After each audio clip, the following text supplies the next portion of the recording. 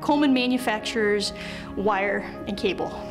So it's not real glamorous, but basically any type of wire that you might see, computer wire, big industrial cables, mining cables, we would produce. We've been using Prophix, I would say really using Prophix since about 2008, so the last 6 years.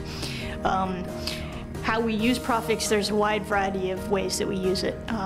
We do the core financial reporting, planning, forecasting, and kind of the core processes around the financial side.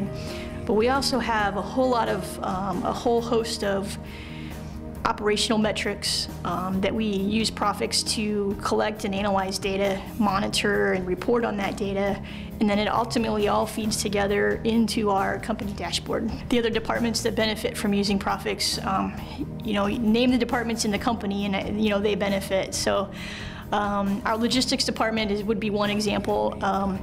We have some freight analytics and freight reporting that we do for them. Helps them to monitor and understand changes in load sizes across different pieces of the business, changes in cost structure, shifts between prepaid and collect shipments, which all of those things go together to help them understand what the freight cost is for a business. The plant's operations, we've spread out quite a bit across our organization. But we have about 22 cubes. We're always looking for kind of that next thing.